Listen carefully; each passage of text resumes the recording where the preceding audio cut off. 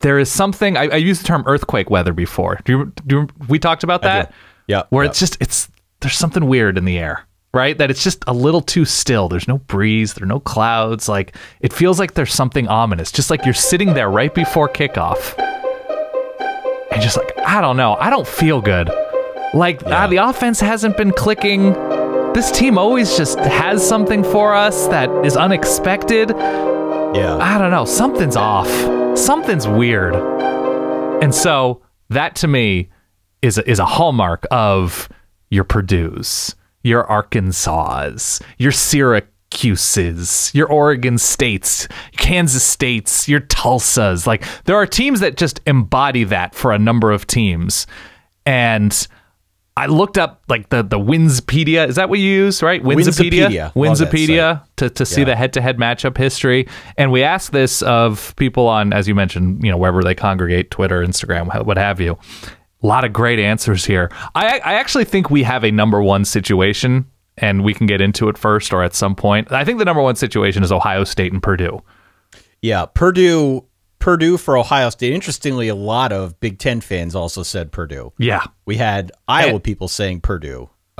We had Minnesota people saying that their matchup with Purdue is weird too. So Purdue has found itself into some odd crevasses in the world of college football, to say the very least. Do you find yourself in odd crevasses, Ty? Is that somewhere you find yourself in life? Not generally. Okay. It has happened before. Uh-oh. Let's unpack Purdue. Okay.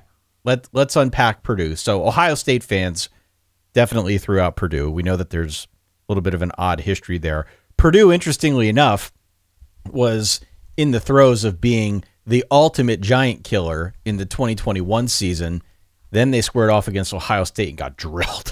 Yeah. That was that. You'll recall that was kind of at the height of Purdue knocking off number 2 teams or whatever, and got to that matchup with Ohio State. And I don't think you or I were really buying Purdue as being able to pull that caliber of an upset at that juncture in the season. But Purdue definitely knows how to make things weird. Yeah, they've won 3 or 4 times this century against Ohio State. Ohio State has needed a Kenny Guyton sort of miracle comeback to beat Purdue one year. Terrell Pryor had a 4-turnover monstrosity of a 2009 game, I want to say. That game. Couple fumbles, couple picks. That was brutal. Talking, the Purdue guys who have, Keith Smith and Ralph Bolden and Caleb Turbush, like, for whatever reason. And the weird thing about Purdue as well is between the end of Joe Tiller and this Jeff Brom era was kind of a disaster of coaching. It was Danny Hope and Darrell Hazel. It took an Ohio State guy to really bury Purdue and Darrell Hazel. But yeah, Purdue is nowhere near Ohio State's rival. Whether you want to say it's to a certain degree, D'Antonio, Michigan State, obviously Michigan, Penn State, the whiteout situations. But Purdue, it always looms large for Ohio State fans, especially ones who have built up that scar tissue. And, of course, we had the Rondale Moore game a couple years ago that really emphasized that this is a very real situation for Buckeye fans, no matter how good the recruiting classes are, no matter how Heisman-worthy their quarterbacks are, or playoff-worthy the squad is, Purdue's always lurking. Do you have one for Penn State where you're just like... Penn State's Iowa. I Yeah. mean, let's be honest about this. For me, the origin of this was the game on October 23rd, 2004.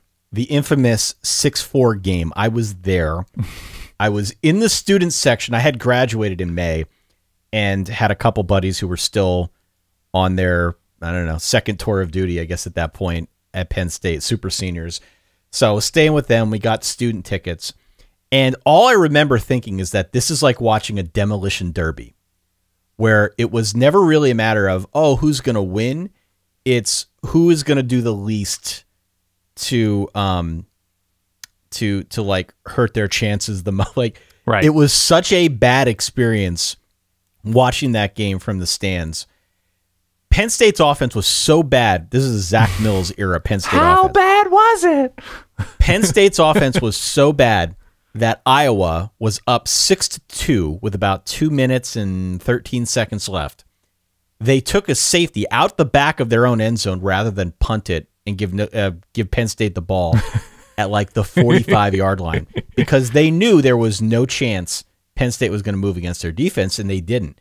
Just a terrible game. There were 5 turnovers for Penn State in that game, 7 in total. Offenses were so bad, 315 yards of total offense combined. So just an all-time punt fest. You would have been playing Dvorak.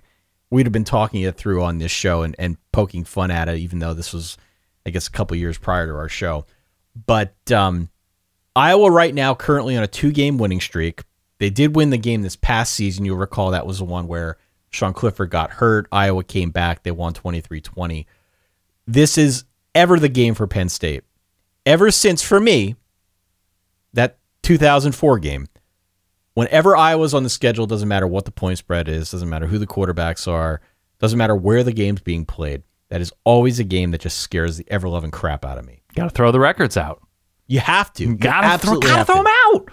Yeah. Iowa. And I saw other people throw out Iowa as well.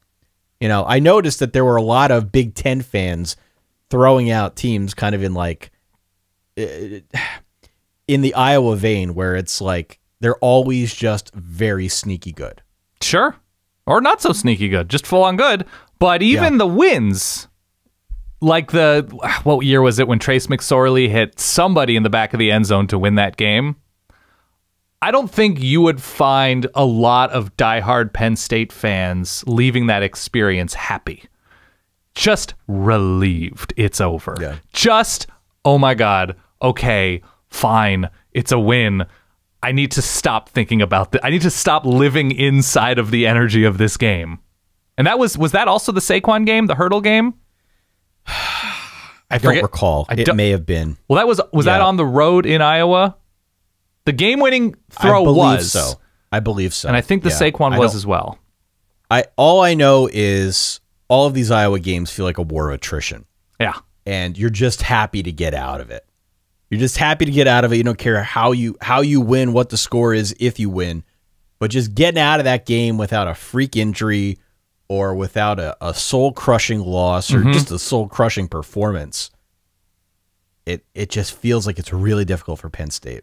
That 6-4 game, I think, is akin to people saying, well, it's pizza. There's no such thing as a bad pizza. Oh, it's sex. There's no such thing as bad sex. That was bad pizza. That was bad everything. You can say it's still college football, but there is such a thing. Now, I can appreciate comical type Cheez-It Bowl situations in which we're getting crazy turnovers. The offense, like, it's a bowl game. It doesn't have the same baggage. I get appreciating things that are so comically weird. It's snow game, a monsoon game. When you were watching your team, like, I think that actually might be the answer. It might not be the opponent. It's the game in which your offense was run by some combination of an inept offensive line, inept quarterback, inept offensive coordinator. Big time. Where yeah. A 3-hour football game takes 17 and a half in your mind. My team specifically, the Oregon Ducks, it's so very clear. I alluded to the Stanford tight ends. So Stanford keeps Oregon out of the national championship both in 2001 and 2012. The 2001 team was not especially good. 2012 was a good, not great. Stanford probably peaked in about 2010. Stanford team. So there's this past year where Stanford was god-awful, and Oregon managed to lose that game. Granted, Joe Moorhead had emergency surgery and was not able to coach in that game. But that was a rough loss. Stanford's just always hanging around there, ready to spoil things for Oregon. And then the Arizona Wildcats. The Arizona Wildcats, the desert is haunted. For whatever reason, for Oregon, especially going to Arizona. So in 2006, Chris Henry looked like a random Heisman running back and ran for like 200 yards in Eugene for a pretty bad Oregon team. That was a Brady Leaf, early Dennis Dixon flip-flopping Oregon team. But Arizona through the years, House of Horrors, Kellen Clemens shatters his ankle in the desert. Dennis Dixon had already torn his ACL, but emphatically tore his ACL against Arizona in the desert. I want to say BJ Denker completely tore apart a Mark Helfrich team in 2013. That's the sort of skinny lefty who's probably leading a life doing something not related to sports at this point. But there are random Arizona games that no matter where I am, no matter what I'm thinking about with Oregon, like I am never taking. Oregon has blown out Arizona in games. They shut out a Rich Rod team. They demolished an Arizona team in the Pac-12 championship. Doesn't matter. Doesn't matter. Arizona's always lurking, and I hate it. I hate the Cats. I hate Willie Tuatama. I hate Nick Grigsby. I hate all of these guys. Khalil, what was his name? The Kadeem Carey. Well, Khalil Tate. They actually, Oregon did well against Khalil Tate, but Kadeem Carey, all of these guys. J.J. Taylor. I hate seeing Oregon on the field with Arizona. It brings up too much. I've got in front of me the box score from the 2018 game. Okay. Where Arizona won 44-15. That was Mario's first year, I think. It was Mario's first year, yeah. It was Justin Herbert, right? Justin Herbert had an okay day. He led the team in rushing with 31 yards. Oregon couldn't get anything going on the ground. Khalil Tate, 3 touchdowns. He was sensational. Yeah, they did do well against Oregon, yeah. And that was a J.J. Taylor game, too, where he went over 200, had 2 scores. Just not a good look in that game for the Oregon Ducks. Yeah, I remember that one pretty vividly. We talk about, Pullman or Lubbock, things that are sort of far removed from, not society, but far removed from bigger places. And Tucson's, a couple hours from Phoenix. But you go to Tucson, you play a night game.